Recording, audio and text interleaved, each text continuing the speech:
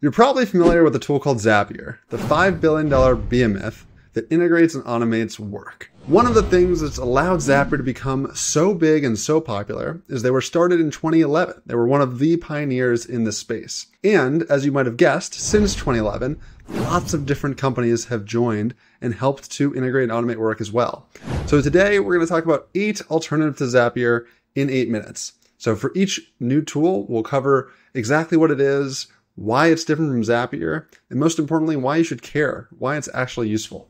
So with that out of the way, let's put 8 minutes on the clock and talk about some alternatives. For our first Zapier competitor, let's talk about Make.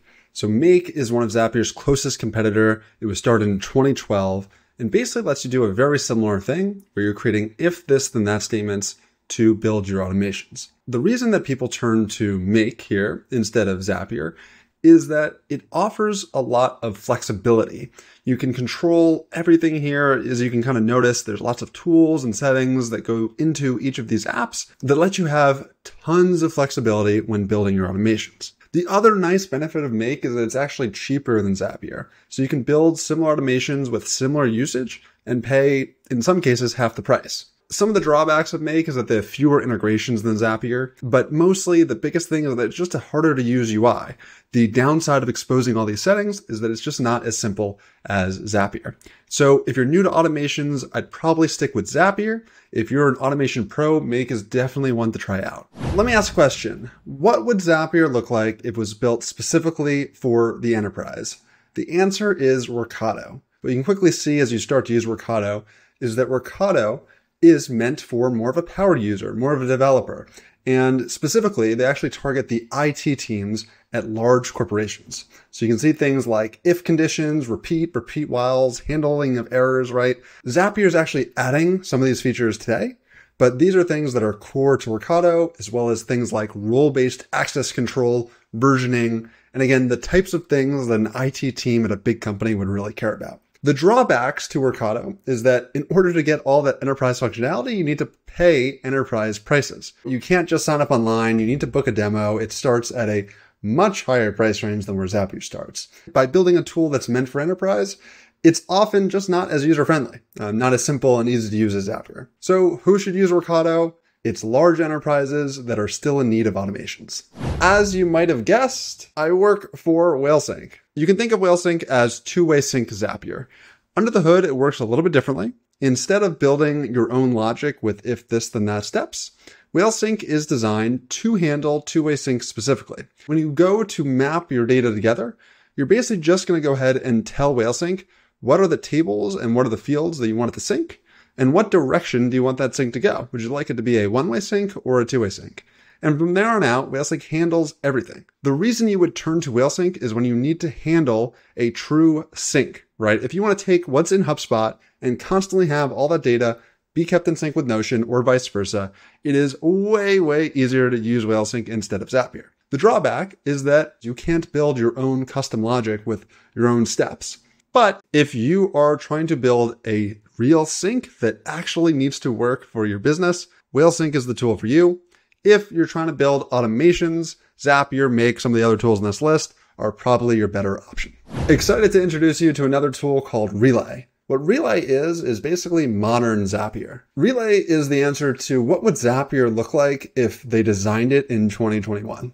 Right? So it's modern, it's clean, it feels nice. As you can see here, Relay is built up of if this, then that statements, triggers and actions, where you can customize exactly what happens in each step, which should feel a lot like Zapier.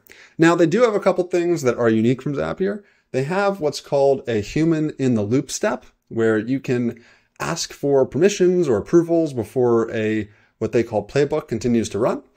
And they also have really nice features around AI, where you can create custom prompts and summaries.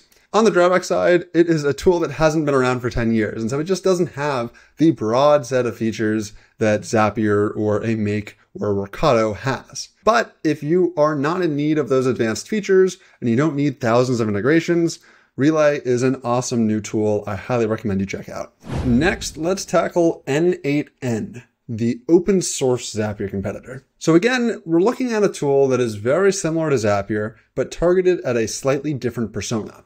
Whereas Workato is targeting enterprise IT teams, N8N targets developers. So this open source tool lets developers and someone that's a little bit more technical build automations with triggers and actions.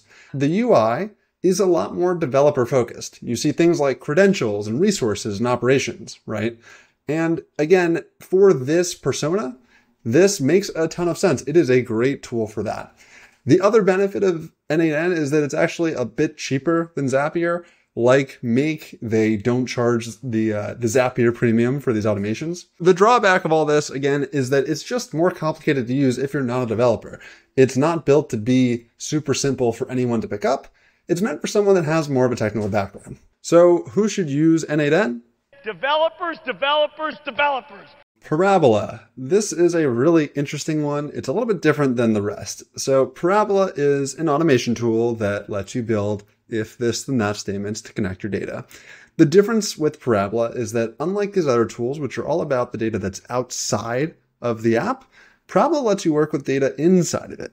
It lets you build reports and cards here. You can categorize that data.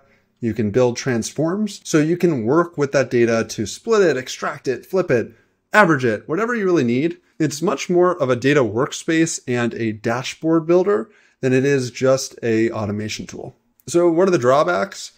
Parabola is, again, a little bit harder to use. It has a little bit more of a learning curve than Zapier, and it's also much more expensive. So if you're just using it to do some simple automations, you probably want to turn to Zapier.